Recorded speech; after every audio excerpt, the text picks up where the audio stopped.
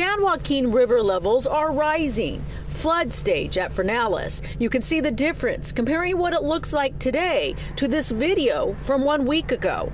We're all concerned. I mean, because it doesn't matter if you live right close to the levee. If you get a levee breach, that water's going to go a long way. Gabe Goulart has lived near the San Joaquin River at Fernalis for 17 years. He is checking on the river levels and says he will continue to check every morning while it's at flood stage.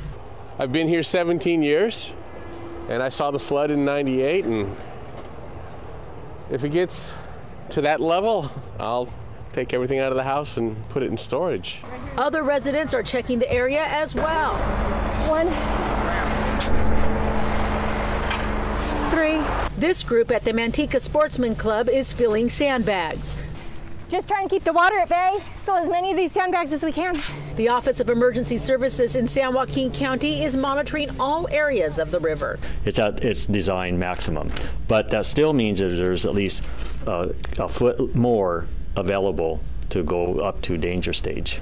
Even though the river is not considered at a dangerous stage, some Fernalis residents say their neighbor who used to live here waited too long to get his belongings to higher ground. You could see half his home and truck underwater. To have something like that happen, that gentleman's struggling and he's lost 2 trucks and his home.